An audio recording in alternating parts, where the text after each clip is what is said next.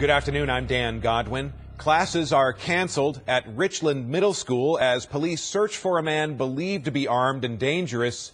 Police thought the man was held up in a house, but that has changed. This is happening right now in the 7000 block of Bridges Avenue, not far from the middle school. Fox 4's Phil Alvarado is in the area of the scene. Phil, what started all of this?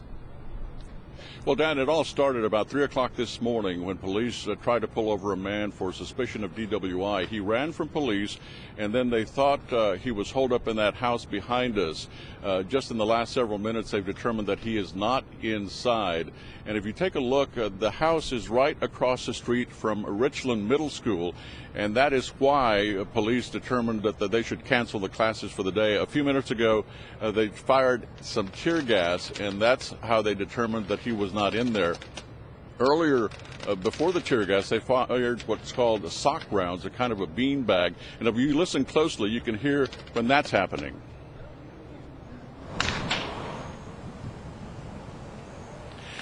That's the house where police say the suspect had been in since about 3:30, or at least they suspected that. They fired those sock rounds, and that was enough to cause a man and a woman who were police believe live in that house to come out. Police don't know what their relationship is to the suspect, if any.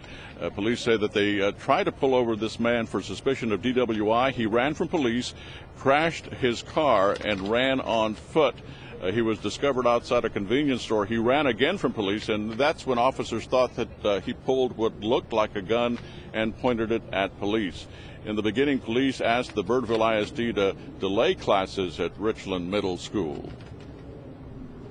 Brought my son to school at 7:30 this morning, and as soon as we pull down our normal street that we go down, it's roadblocked, and so we went around the roadblock and got in front of school, and when we pulled up in front of school, the teachers were out there telling us that there was a hostage situation behind the school and that school was going to be delayed for 2 hours.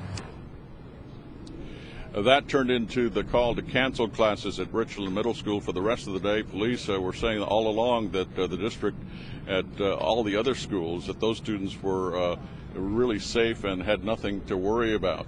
Now, one of the things that police have determined is that the car that they pulled this man over, that he ended up crashing, was a stolen car. So he was on the run since 3 this morning and apparently still on the run. Dan? All right, thanks very much, Phil Alvarado in Richland Hills.